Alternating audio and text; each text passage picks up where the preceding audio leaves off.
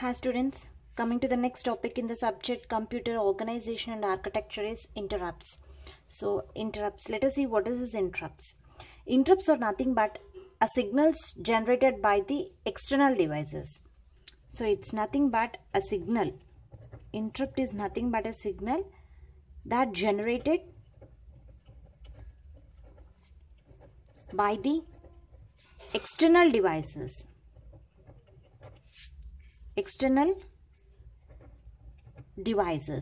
So to request the microprocessor to perform some task means the interrupt signal is asking the microprocessor to generate, means to perform some action. So it is a signal given to the microprocessor. So let me explain again. Interrupts is nothing but it is a signals generated by the external devices like output devices or input devices from external any other devices. So that external devices to request the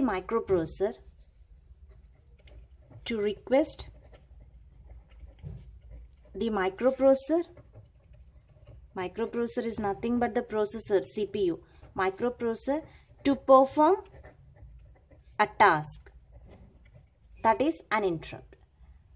Okay, so let us take some interrupts that are present in 8085 microprocessor. So based on the microprocessor, different interrupt signals will be generated based on their configuration.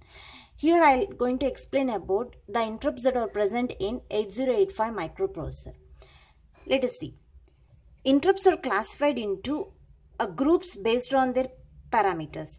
So the different interrupts that are present in the 8085 microprocessor are means the processor that accepts the interrupts are vector interrupt, next non-vector interrupt,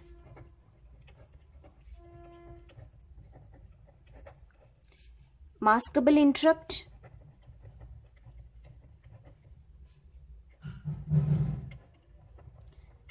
and non-maskable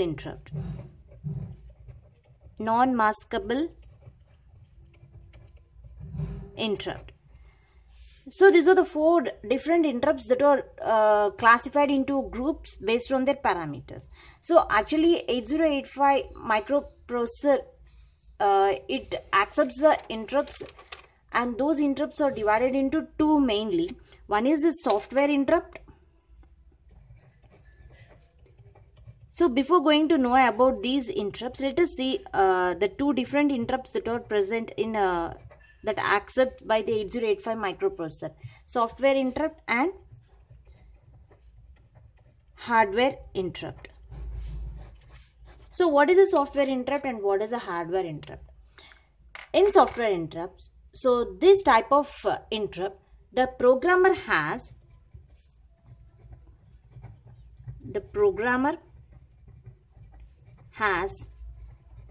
add the instructions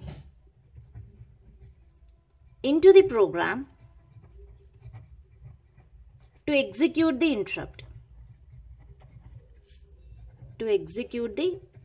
So that you call it as a software interrupt. What is that? A software interrupt is nothing but an interrupt given by the programmer. The programmer means the user, means who are developing the program. So that programmer is write some instruction in the program to execute these interrupts. So those you call it as a software interrupts. So there are total 8 software interrupts that are present in 8085 microprocessor. So those 8 software interrupts are present in 8085 processor.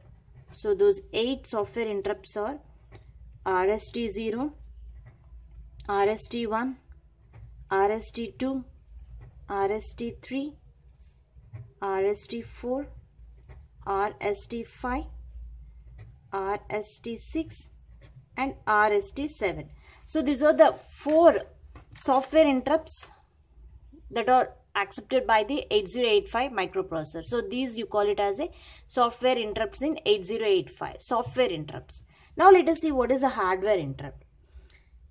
Hardware interrupt means it is the interrupt that caused by the hardware.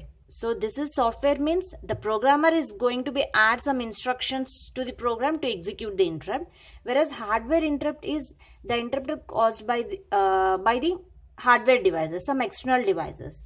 So these hardware interrupts are totally 5 hardware interrupts are present in 8085 microprocessor. So the pins that are connected to this hardware interrupts are trap. The 5 hardware interrupts are trap, RST 7.5, RST 6.5, RST 5.5 and INTR. So these are the 5 hardware interrupts. 5 hardware interrupts and 8 software interrupts. So these here the trap is having the highest priority.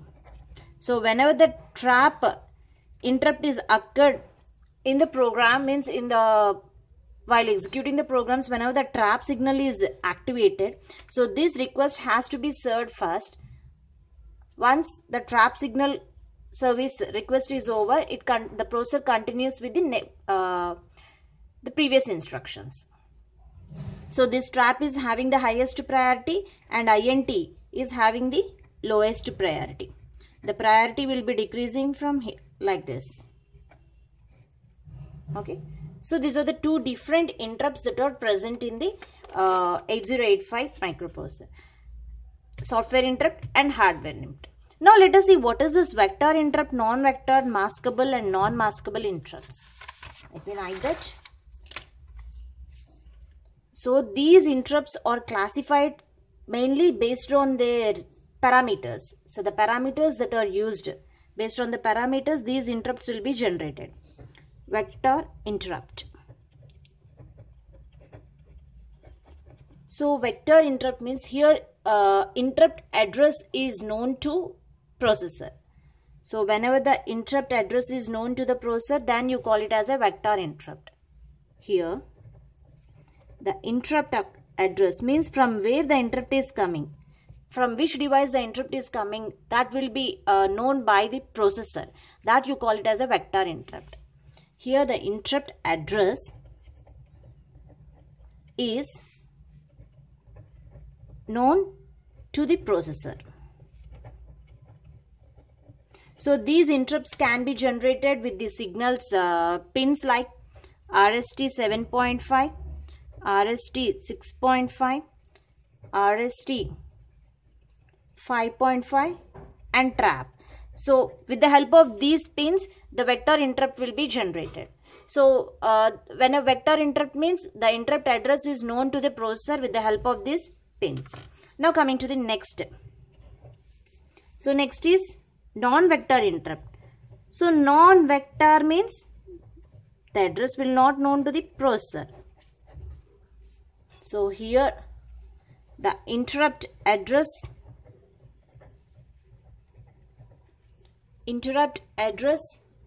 is not known to the processor. So interrupt address needs to send externally by the device to perform interrupt. So only with the help of the external device only it accepts, the processor knows the address of the interrupt, from where the interrupt is coming. So the example for this non-vector interrupt is INTR. INTR interrupt is nothing but it is a non-vector interrupt. Now coming to the third one. So what is the third one here? Maskable interrupt. Maskable interrupt. So what is this maskable interrupt? In this type, we can disable the interrupt. Maskable, the name is saying we are masking the interrupts. Just it's not appearing, means maskable. Here in this type, we can disable the interrupt by writing some instructions into the program. So we can disable the interrupt by writing some instruction into the program, that you call it as a maskable interrupts. The examples for this maskable interrupts is RST 7.5, RST 6.5, RST 5.5. So these are the maskable interrupts. And coming to the last one, what is that? That is non-maskable interrupts. Means those are not disabled.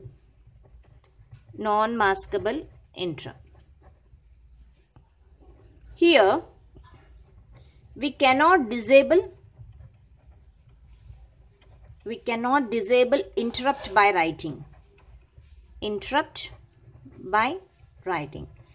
So only some instructions into the program. Here we cannot disable by writing some instructions into the program. So the examples for non-maskable interrupt is trap. So trap is non-maskable. Whenever the trap signal is occurred, the processor has to stop that present work and it has to take the trap signal request, and the processor has to execute the service whatever the trap signal is sending.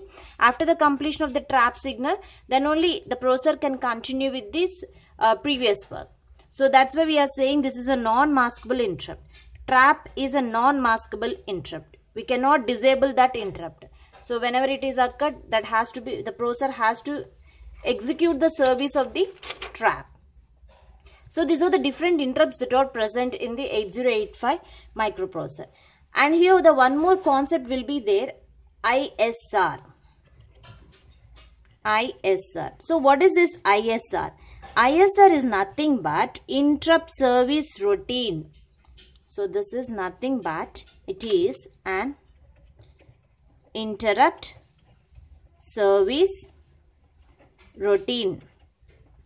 So what is the use of this interrupt service routine in 8085 microprocessor? So this is a small program or a routine that when executed service the corresponding interrupting sources. The main use of the interrupt service routine is it services the interrupts. So which interrupt has to be sent next, that will be managed by this interrupt service routine. It takes all the interrupts and stored in just like a buffer and sends according to their priority to the processor. So it is giving service to the interrupt.